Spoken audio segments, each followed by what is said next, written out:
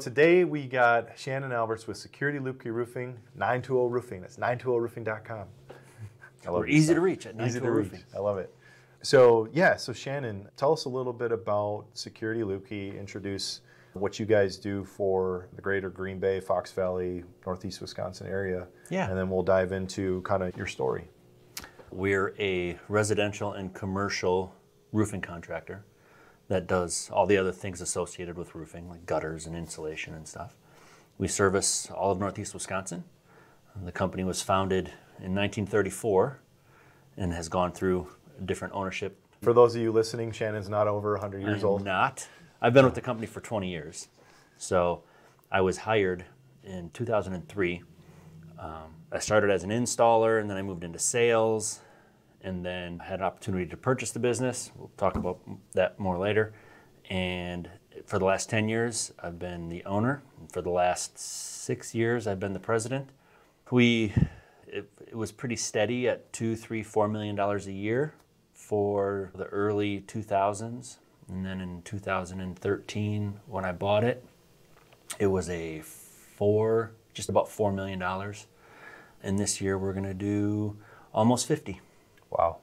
So in 10 years' time, it's gone from 3 to 4 million to some growth. Yeah, 10, 12, 13x. That's awesome. So take us back first, like your kind of early days of, okay, I'm been here for a while, and now I get to be an owner. What was that transition like for you? Wild. It was learning, a lot of learning.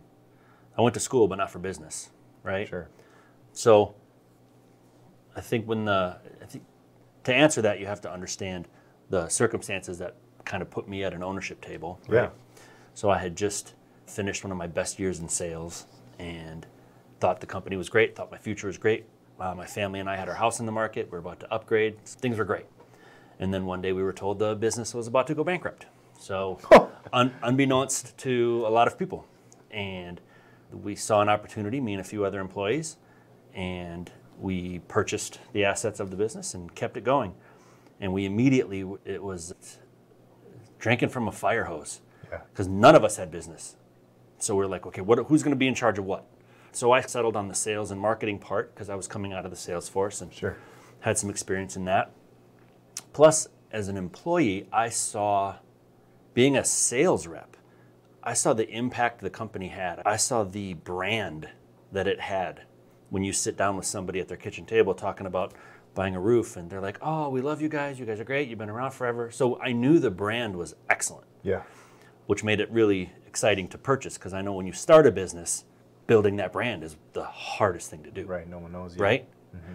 We were buying a business that already had clients, that already had the phone ringing automatically. So I'm like, that's great. Mm-hmm. But I also knew there was a lot of room for improvement, right? Which is evidenced by the fact it was going bankrupt. Yeah. So I knew there was a lot of room for improvement, especially in the marketing side, on the sales side, definitely in some internal processes, and that became our focus. After the first year, one of the owners exited. After the second year, a different owner exited. The third year, the last owner exited. And it was me. All the chips. Yeah, and then at that time we had gone from 3 to 6 to 9 million, so it was going really well, and we were outgrowing our space. We were renting a place right off the highway in Kaukauna. Okay. Because we had to get there. When we bought the business, we had to get out of the building we were in. Oh, sure. So we had to find a place, and it fit us. We had 20 employees. We had 20 employees and 20 trucks, and we're like, we fit there. Mm-hmm. But then by the time we left there, we were at almost 60 employees and 40 trucks, right? So we had outgrown our space. And how many are you at now? I always use trucks and people as a measurement of growth, which is weird, but if you're from Northeast Wisconsin, you see our trucks, right? We're currently at about 95 trucks and 125 employees. Wow. Yeah. And that doesn't include our partners. We use some different installation crews for some of our projects, right? So we have more people than just that, but there's 125 on the payroll. Wow. Yeah. That's a big number change from 20. So it was 2018, and we needed to get out of that space. The city of Appleton had this spot open, so I bought the land and we built a building, and now... You got enough space? There's been times where I feel like we're breaking at the seams, but those are always temporary. The business is very seasonal. Yeah. As you can imagine. Yeah. The sales go in sales cycles. The labor goes in a labor cycle, right? We think of spring and fall are big pushes for sales. People don't tend to think about replacing their roof in the winter unless there's a big problem, right? And we find actually a lull in the summertime. Kids are off of school, families are on vacation, so dip a little bit in the summer too. But spring and fall are big for sales. And then labor peaks in the summer because you have long days, the temperature is great, and then it tapers off right around now going into December. And then depending on how well winter cooperates, we stay pretty busy.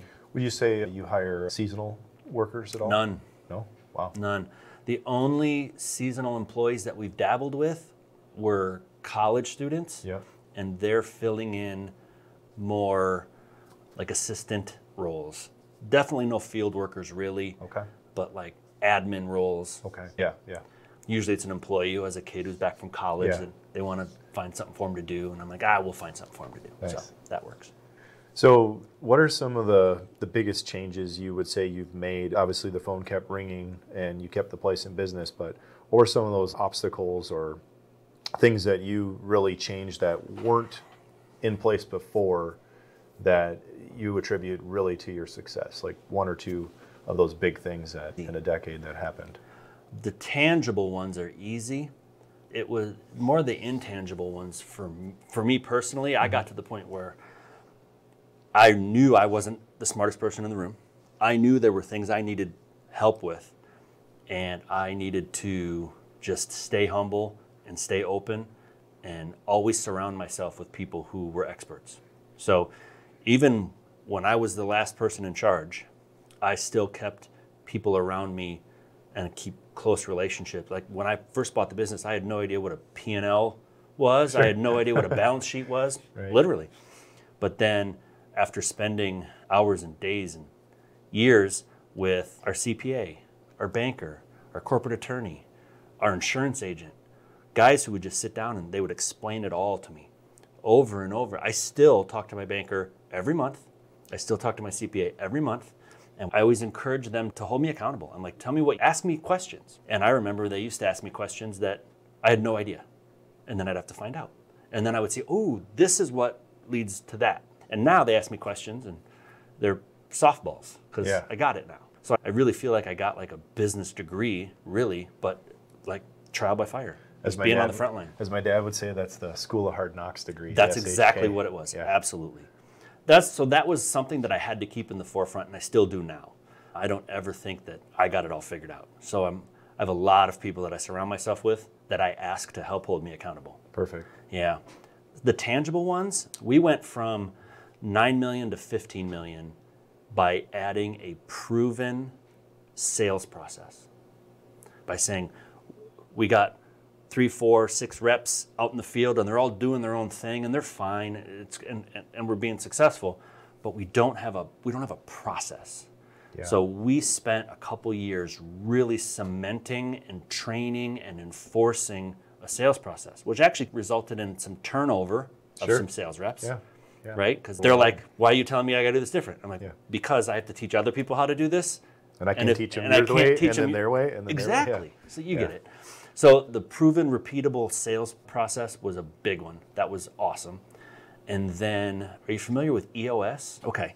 It's based off the Traction book. Oh, yeah. Yeah. Yeah, yeah. It's Gino Wickman. Gino Wickman. Yeah. And once I added that about 5 years ago, that was big because I knew that I needed the business to not depend on me. Yeah. Because I was wearing a lot of hats, especially early on. I distinctly remember every single hat that I've taken off. I remember saying, okay, I can't be in charge of marketing anymore. I need a marketing person. Mm-hmm. And that's hard. Mm-hmm.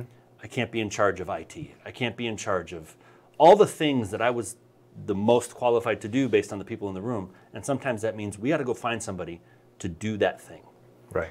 And then I just built a leadership team, and now the draws on my time are a lot less. My stress is a ton less. Now, yeah, it means I have to It means I have to pay them. It means I have to reward Yeah, them, yeah. right? It means I have to coach them. But when you find the right people, that makes all that easy. I remember one of the things that really spearheaded that thought for me was I was looking at a business acquisition for another roofing company from the area. Have you had any acquisitions? Some small ones. Okay. But I was looking at that one, and I remember looking at it. I was looking at it with my business advisor. Oh, actually, CPA, lawyer, attorney, all those people that helped me. I also have made a really close friend to the business professor at Lawrence University. Oh, nice. Yeah. And I pay him to meet with me. I pay him to meet with different members of my team, depending on what I want them to learn. And I remember looking at this, at the P&L and the balance sheet from another business for the first time, looking at it and being able to see issues that I would have not ever been able to see before. Yeah. And then I remember talking with him about it, and he said, the owner's leaving, his wife is leaving, his son is leaving, so you're losing all the brain power behind that business. So once it leaves, well, what's it worth? Yeah. It's worth a few trucks, it's worth a little book of business, Goodwill, a brand that's not even close to ours. So what are you buying? Nothing. Phone number. Nothing, exactly. And it wasn't as cool as 920 Roofing. Yeah, no. And then I realized I'm going to be what limits the value of the business. So I started intentionally making myself as irrelevant as possible. Yep. It sounds weird to say, but that's what I did. Reminds me of the book Replaceable Founder. Yeah. Yeah. I had to make it, and I have now, so I can leave. Yep. And now I get to travel, and I'm really fortunate, and I still work with my team. I get my updates, and if it's on fire, they call me, and if they see that it's an area of my expertise, they'll absolutely loop me in. Who is the guy from Virgin? Oh, Branson. Russell Brand. Richard Branson. Oh, Branson. Yeah, a bunch of his quotes have always rung true for me, especially when I was early. Like when I first bought the business, I got real, like, I wasn't a big reader. I became a big reader. Yeah. Read a bunch of really good books that really helped me. And his was awesome, and a bunch of his quotes stuck with me. And one of them was, and I quote this probably once a month with somebody in this building. I say, or he said, I never fired anybody for making a bad decision, but I fired a lot of people for not making decisions. So I really used that to empower my team. And I say, if you don't have time to bounce it off me, that's fine. Make a decision. You're in this position because I trust you. I feel like these are conversations that I just had over and over again for the last 5 years. And over time, So you're building this culture of understanding. You own it. And you own you own your role. yeah. I started to Empowering your team. I started to do this gesture with people where I was like handing them the car keys. Oh yeah. Because they come to me, they'd be like, here's the problem, and we could do this or this. And I'm like, you're asking me, but this is your area, so you do what you got to do. Yeah. And we'll see what happens. And if it flops, we'll talk about it, we'll all learn, and we'll go somewhere else. As long as somebody's not falling off a roof or whatever, we're fine. Yeah. No trucks are on fire. Exactly. So, yeah. So EOS was a big one because it gave me the ability to build a framework or a structure for my business. Mm-hmm. And now I can leave for 1-2 weeks at a time. I've left this building alone for a month at a time. And it's totally fine. Still standing. And it's totally fine. And Still honestly, standing. it's probably better. Right. Right? Yeah. They know that I'm there. Like, they like it when I'm here. They like it when my door's open and I'm sitting at my desk and they can come in and be like, hey. They also like it when I'm not here because they know that they're empowered. Mm-hmm. They know I'm always reachable if they need me. And I've really built a really great team. There's people on our team that were in the same position I was. They weren't qualified to hold the role that they're in now. But now they are because they did the same thing that I did, right? Yep. It was, what'd you call it? Trial by fire or Yeah. what'd you say? School of Hard Knocks. School of Hard Knocks. I've put a lot of people in this building through the School of Hard Knocks. That's good. And they're great. Great teacher. Yeah. So what does the next, call it 5-10 years look like for you? I hate that question. I know you would. The But funny, you probably thought about it. I think about it. When I run out of other things to think about, that's what I think of about. that? On a professional level here, that's the crazy part because I started by telling you I started to invest in this business differently when I thought about me holding back its value. If it's worth X with me here, but I leave and it's worth half X, Right. I'm the problem. Yep. So the funny thing is, making those decisions has built a really good business, but it's also providing me an incredible amount of joy, and I can't even imagine selling it. Like, I'm not going to. So that's the weird part. And as you can imagine, I'm approached quite a bit. And I'm I haven't once entertained more than a 2-minute conversation with anybody who's wanted to talk about investing or acquiring or purchasing Security Luebke Roofing. Because it's running so well. I'm 46 years old. I was going to say, you're not even 50 yet. Yeah, and I'm not so old that I'm annoying the people who are here. Yeah. I'm fine. They're not like, oh, crazy dad's back. Yeah. You know. No, Would it's he fine. retire yet? No, I don't think we're there at all. And I don't see that I don't see far enough down to see where that is. So I think the next 5 years is just to continue to do this. I told you I was shooting some video this morning and it was about our charitable giving. So it's just on the top of my mind. But for the first time ever, we were able to give back over $400,000 this year to our community. Where is some of that going? Like, what are you impacting in the community that's been important? I categorize it by very small and intimate stuff, and then very local. It's like in the Bible, it talks about your Bethlehem and then Jerusalem and then to the ends of the earth. Yeah. So I think about it, I want to make sure that I'm doing stuff that's small and impactful, but then go a little bit bigger.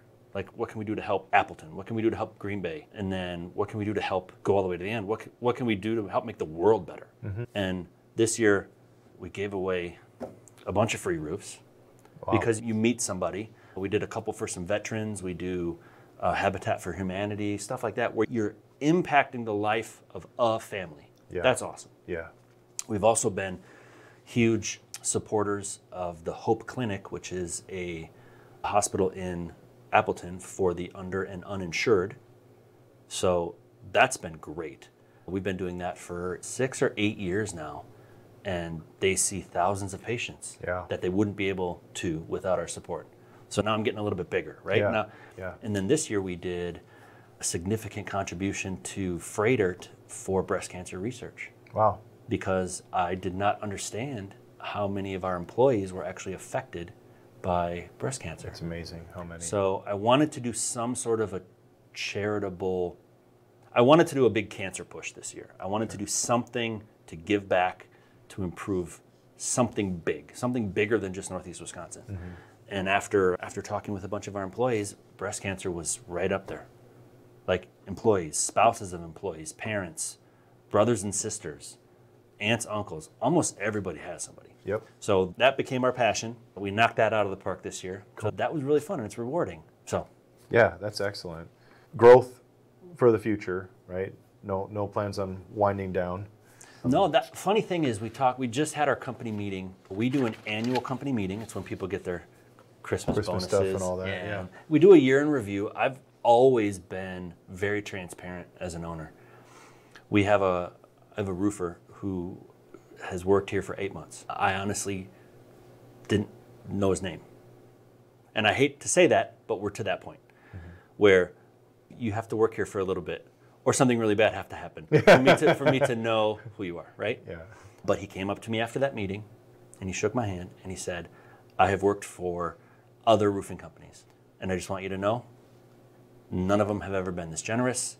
None of them have been this transparent. None of them have made me feel disappreciated as a guy who's out there putting shingles on a roof. That made that was it for me. I got goosebumps right now. So you got just from that. Then. So I feel like that's always reaffirming that so I want to continue to do that. But it's in that meeting where we talk about what was our goal this year? How did we do? What's our goal next year? And it's funny because we have had steady growth every year, somewhere between 15 and 30% every year. And there's been employees who have been like, you should stop growing, right? We're getting too big. Stop trying to grow. And the story always is, we're not trying to grow. We don't ever sit down, write our budget, make our plan, and say, we have to add 10% this year. We never. We keep sharpening everything up. Before you know it, the car is going faster and faster and faster. Yeah. And we're not doing it on purpose. But it starts with having a good brand and doing good marketing. Oh my gosh, the phone's ringing. Okay, now we have to sell really effectively. Wow, we're selling really effectively. Look how much work we have. Great, we need more trucks and more people. Now we need more training. Now we need overhead. Now we need all these other processes. Oh my gosh, we're doing a really good job. Guess what that does? It makes the phone ring more. So it's not intentional. We're not intentionally not, but we're also not intentionally doing it, which I think is what's cool. And I can't imagine not being here to watch what the next 5 years looks like. We have some. It's exciting. We have some other things we want to get better at. But if we're sitting here 5 years from now and we have 10% more employees, which I always get excited about that because those are families, right? Those are people who's, right. Yeah. I like to think that I do a pretty good job as a boss. So I want everybody to work for me because I want you to have I want you to feel appreciated. I want you to have life-changing wages, right? I want you to be excited to come to work and a little bit sore when you get home at night. I think that's at least for 5 more years, right? Yeah. But then I also don't ever see me selling this to anybody who's not in this building. Yeah. It protects the legacy of the brand. And absolutely. Yeah. Even if it results in me making less, I'm fine. Yeah. I'd rather it transition to somebody who gets this culture. Because I know what happens when you asked if I had any other mergers. Yeah, they were small, but I can't imagine somebody buying it and then being like, okay, here's how we're going to do things now. Yeah. I believe there would be a huge mutiny. Yeah. Change everything up. Yeah. Yeah. So what would you, in the few last minutes here, what would you say to younger, or I would say younger entrepreneurs, maybe don't have 20 years in, but maybe are in their 5th through 10th year into the business, that you probably hit on a few of them already, but maybe just reiterate some of the lessons that you learned and that you could pass on to a younger Shannon if you could go back in time now? Oh my gosh, there's a lot. I really enjoy talking to business owners who struggle with having partners. I remember how much the world changed when I became the majority owner, and then shortly thereafter, the only owner. I meet businesses who are like, oh, I'm 50-50 with my brother, and and I'm like, oh, that sounds like a nightmare, right? Because you have to get along forever. Yeah. And you don't. Yeah. I'm in charge of sales, he's in charge of operations. I'm like, oh, you guys have to be fighting constantly. Yeah. Right? So I really love the owner-business dynamic, and I thought about doing something outside of here and getting into some business development that could be in the works in the next 5 years as my time constraints here are less and less, but I still have a passion. If you haven't figured it out in the last 20 minutes about this stuff, I would maybe love to just get into maybe some freelance and just help a few people here and there, help them navigate through whatever their problem. I love meeting somebody for the first time. This just happened to me in the Atlanta airport. Sat down with a guy, business owner. After we exchanged pleasantries, I just said, so what's driving you crazy right now? What's your problem right now? And I don't have all the answers, but I love talking about it. Yeah. And I have a handful of answers, or at least I have a handful of suggestions. So that's fun. What was the question you asked me? Entrepreneurs, what advice would you give a young Shannon or other folks who are 5 or 6 years Stay old? humble, appreciate all the help that you get, listen more than you talk. Oh, that took me a long time to learn. That's probably it. I meet very young and confident and cocky people who have tasted a little bit of success. Calming that down a little bit can lead to so much more, I think, right? I know a guy who just sold his roofing business right here in our backyard, and I know the work he put into it, and I know he sold it, and I know he's happy about what he made on it, and it's great. His family's going to be fine. He could have done so much better. I don't know how that translates, but no, it's good. I think staying humble is easy because you meet a lot of business owners who, especially, maybe it's just construction, but they get real puffy, right? Yeah. They're like, look what I did. I'm like, you didn't do shit. All these people did. I say I built $1 million, Yeah. $2 million worth of homes this year. Exactly. Yeah. Okay. A lot of the Richard Branson stuff, right? Like mind the small expenses. I remember going through those phases where I was like, where is everything going? Yeah. I don't know. You're going to have me thinking about that question long after you leave here, though. That's okay. Yeah. That's okay. That's cool. I think what you said, though, and it's been echoed by other business owners, is surround yourself with people who are smarter than you. Absolutely. And listen to them. Yeah. And not be afraid to keep learning. And the other element that you added was lean into the business, not focus so much on growth, but focus on the things that you can get right. Like you said, like changing the sales process and having other people do things that you weren't particularly the best at, so that they could be the best at it and you can be the best at what you can be best at, if that makes sense. I'm not a baseball fan, but if you build it, they will come, I think is a baseball reference, isn't it? Yeah. Field of Dreams. Field of Dreams. Yeah. So I think that, don't worry about that. Don't say, oh, I want a 10X. That's not the goal. The goal is, how do we fix these things? That's why I always say when I meet somebody, what's driving you crazy? Because there's usually one thing that they can't get over. And then when you do that, a bunch of things happen. And then before you know it, you're there. Yeah. Oh, one of the last books I read was The Gap and the Gain. Yeah. Yeah. That was a good one. We focus on how we didn't get there, Yep. but you don't realize that you're this much closer. All the gain you made Yeah. behind you. Yeah. Yeah. No, it's good. Love to share Audible list with you of all the books because you read a lot of similar ones. So that's awesome. So, Shannon, any last parting words for our YouTube viewers or podcast listeners today? I love talking about this stuff. As you saw, if somebody is just, hey, we'd like to talk to you about this, I'm always game. It was good to hear your story, Shannon, and congrats to really turning Security Luebke Roofing into an awesome place sounds like to work and to also impact our community in a positive way. So that wraps up today's episode of From Garage to Growth, a small business success story. Appreciate you all, and tune in next time.